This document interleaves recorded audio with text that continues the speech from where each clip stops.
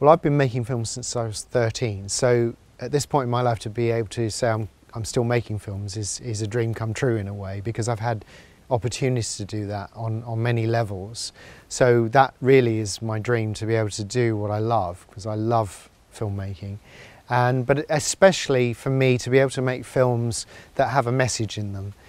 Because really we're all storytellers, and storytelling really is where storytelling sits is really about what people are feeling in life, where people are in life. So it's a way of reflecting back to people about their own lives, you know, on a surface level or a very deep level. So for me, to be able to make the Lossen has been a dream come true, because it's such a powerful story in the sense that it takes people deeper into looking at their own lives. And I do feel we all need to stop for a moment and say, am I doing what I love? Am I doing what I really enjoy in life?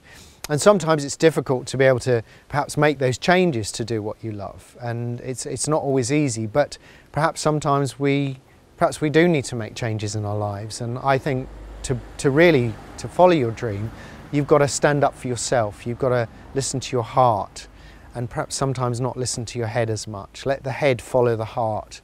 We do need to take action in life. So if we've got something we desire, a dream in life, let that come about, but let the head take the action work, sort of let the head do the action work, because we do need to pursue things if we're going to take them forward in life. So, but hopefully a big dream for me will be to get the Lossen to the biggest possible audience we can, and hopefully help people to perhaps look at their lives differently. So that would be my dream.